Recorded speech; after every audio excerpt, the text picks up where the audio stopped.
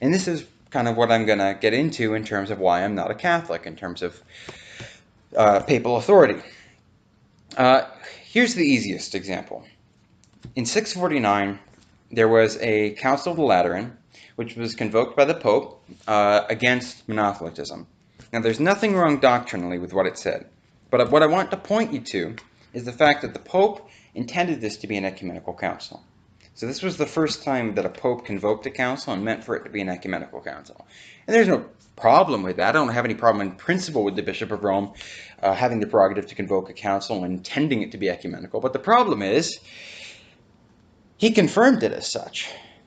He believed it was an ecumenical council. It carries the same weight as an ecumenical council, but it's not ecumenical. Although he's a great saint, he got this wrong. Saint Maximus the Confessor did think it was an ecumenical council.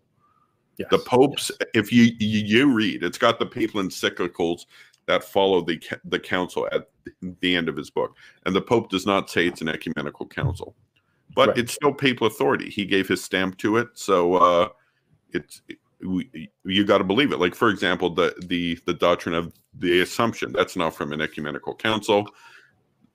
It's defined by the Pope in 1950, but you still got to believe it. Yes. Just like this.